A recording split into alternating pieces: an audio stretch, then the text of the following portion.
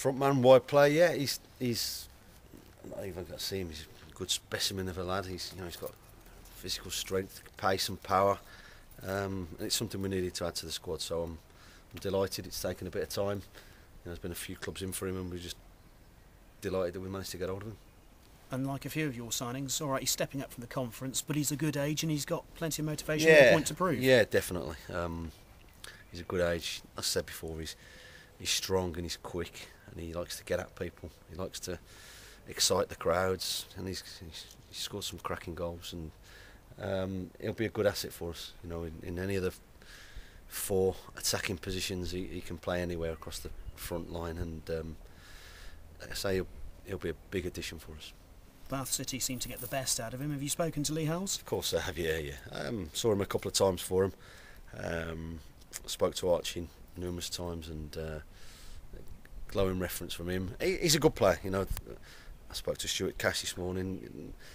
He did well for them, for Wimbledon as well. So he's a good player. We're giving him a chance to go and play league football, and I think he's got that hunger, he's that desire, and he's determined to get out there and show what he can do from the start.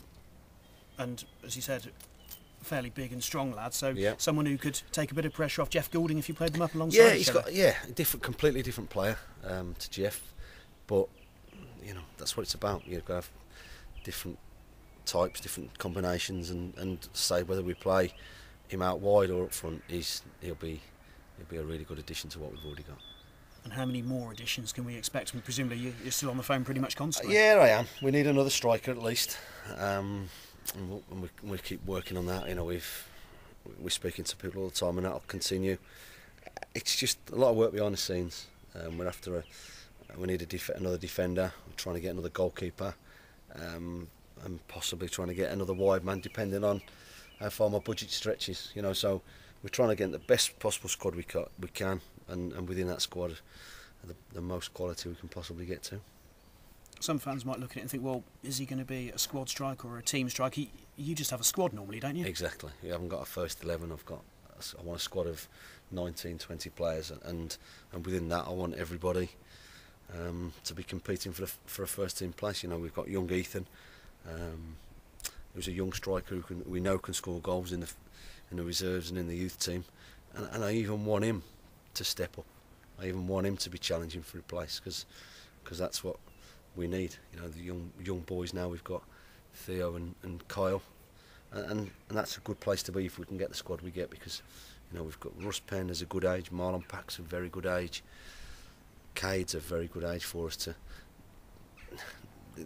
Not many teams with pure kids just go out and win this league. You look at what went up last year, the experience they had in their side, and we feel we've got that. We feel we're getting that with the players, 23, 24, 25, 26, where they know the game a little bit more, and hopefully they can do well for everybody. And they're the sort of ages where players can play 40, 50 games a season. season. Yeah, exactly. That we do our own work. We've done plenty of homework on all our targets. Some we've missed out on, some we still have a chance with. It's one of those at the moment. We just, hopefully now we've got Cade on board, hopefully it starts to happen a little bit more quickly. But if it doesn't, then so be it. We've got to be patient, and I say before, we're trying to get the best possible squad I can get to have a real good go this season. A few names being linked with Cheltenham. We'll see Steve Cabba's one. Is there anything in that, or is that complete tosh? There's plenty of names. That Steve Cabba's someone I personally haven't spoken to, so yeah, I don't think you could throw any name at me, and I'm sure I've thought about him, but we're talking to loads, and we've just got to see what happens over the next couple of weeks. Great stuff, thank you, Mark. Pleasure. Mark, you've got a decent track record of signing strikers, and you must be hoping that Cade can follow in the footsteps. Like I said before, if we play 3 up front, if we play 2 up front, whatever, 1 up front at times, he's something different. He's different. He's different to Jeff, but I'm sure they'll complement each other. He can also play wide. He comes in off that left-hand side.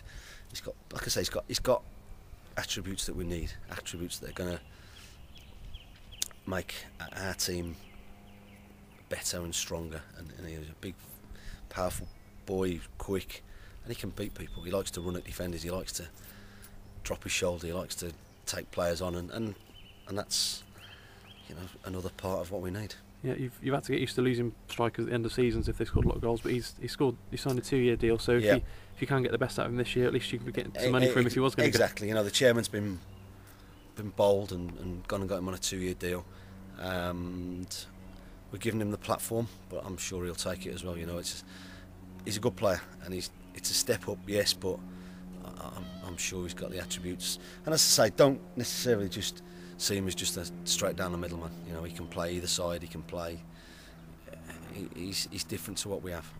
When you're looking at potential targets with the amount of money you've got to spend, you have to look at players who might not have reached maximum potential in the past, but you see something in them rather than signing players who are perfect. Yeah, definitely. But that's not. You know, we've been after Cade for a little while. We tried to get him in January, and like I say, I'm really looking forward to him. He'll excite the fans. You know, he's got something. He really has got something.